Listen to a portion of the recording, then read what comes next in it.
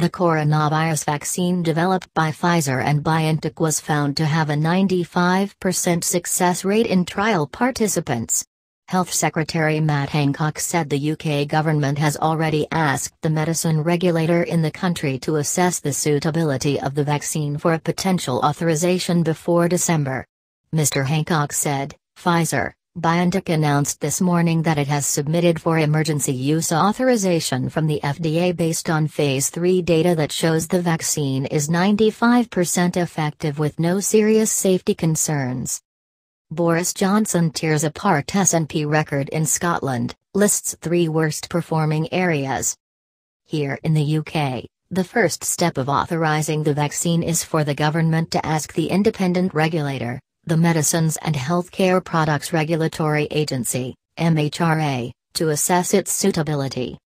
The MHRA, which acts for the entire UK, is one of the most respected regulators, and I can confirm the government has asked the MHRA to assess the Pfizer-BioNTech vaccine for its suitability for authorization. Mr. Hancock continued, this is another important step forward in tackling this pandemic.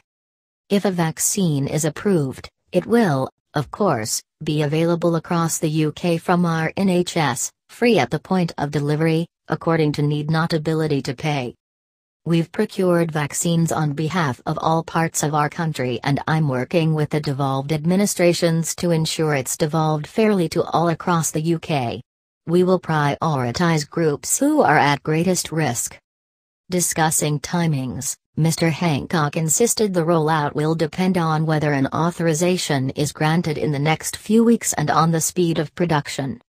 The Health Secretary, however, insisted the NHS and other public health officials are ready to be deployed to begin vaccination as soon as a jab is available. He said, I know everyone wants to know about the timing and the speed of the rollout.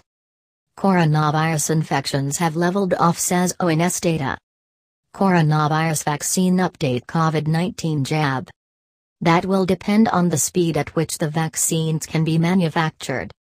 We know that the manufacturing process for all vaccines is difficult and uncertain, so I've asked the NHS to deploy at the speed of which the vaccine can be produced. What I can say about timing is that, if, and it still is an if, the regulator approves a vaccine, we will be ready to start the vaccination next month, with the bulk of the rollout in the new year.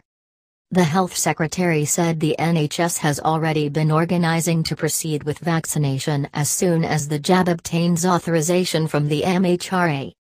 He also reconfirmed the first round of vaccination will be focused on medical staff and carers. Mr. Hancock added, the rollout of the vaccine will be a massive logistical challenge, but I know the NHS can do it, not least because they deliver the flu vaccine program each year. And the NHS is in the process of establishing vaccination centres across the country that can manage the logistical challenge of storing the Pfizer-BioNTech vaccine at 70C. In addition, it is establishing vaccination hubs in hospitals for NHS staff. These 2 routes are likely to comprise the bulk of the campaign this side of the new year. Then there will be a community rollout involving GPs and pharmacists.